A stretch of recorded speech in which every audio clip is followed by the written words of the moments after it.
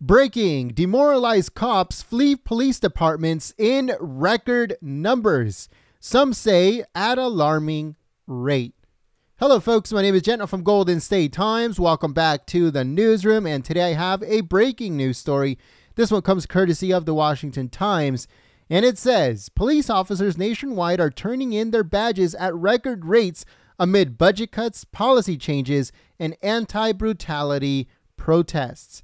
It says an estimated 5,300 officers quit or retired from the New York Police Department last year alone.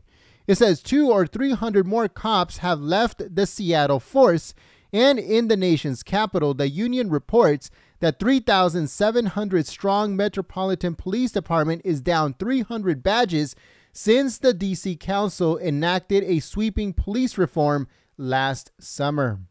So it says Greg Paberton, which is a police union chairman, said, quote, officers are leaving at an alarming rate and crime is spiking in all different areas of the country. It said in Baltimore, the department has lost nearly 300 officers since last year, leaving detectives overwhelmed with their caseloads because they too are short-staffed. It goes on to say that the leader of the local Fraternal Order of Police, Mike Macuso, said, quote, this is a direct effect on the crime fight because there are barely enough time to answer the 911 calls, let alone look for violent offenders. It says that the mass exodus began in the months after the death of George Floyd in Minneapolis under police custody. And it says that it sparked protests all over the country regarding racism and police brutality, along with calls to abolish and defund the police. Paul Beekman Jr., former president of the Fraternal Orders of Police and the Western New York Lodge 103, called the movement to defund the police one of the most ill-thought concepts ever.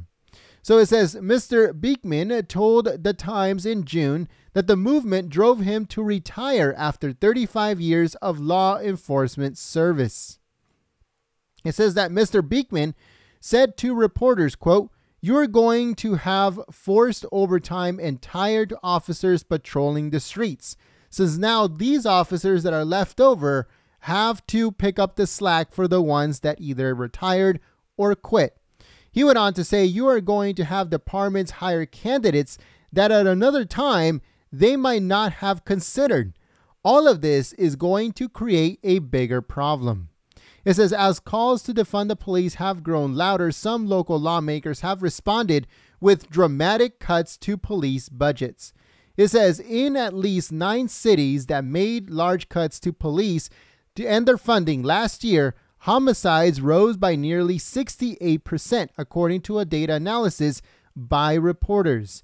It says even in cities like the district, which made relatively smaller symbolic cuts to police budgets, it recorded significant increases in violent crimes. So in DC alone, Mayor Bowser's 2020 budget proposal included a nearly $18 million increase for the Metropolitan Police Department, but the final budget approved by the council represented a reduction compared with that of previous years.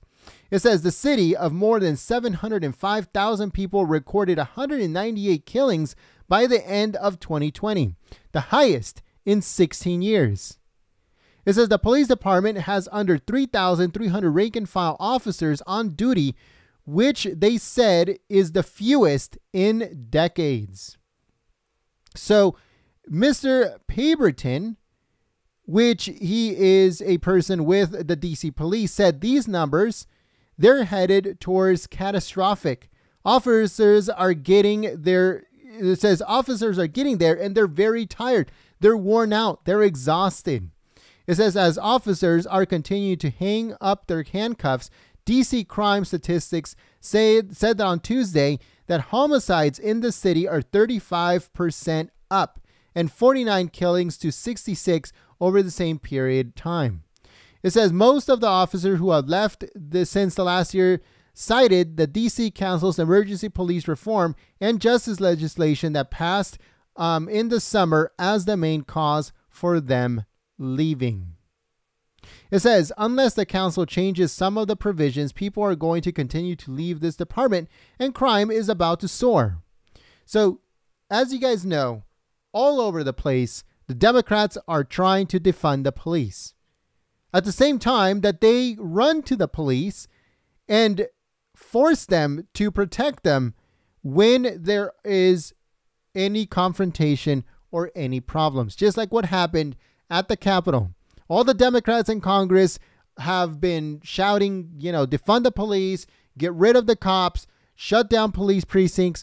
And at the same time, when January 6th happened, they ran to the police and begged them to keep them safe.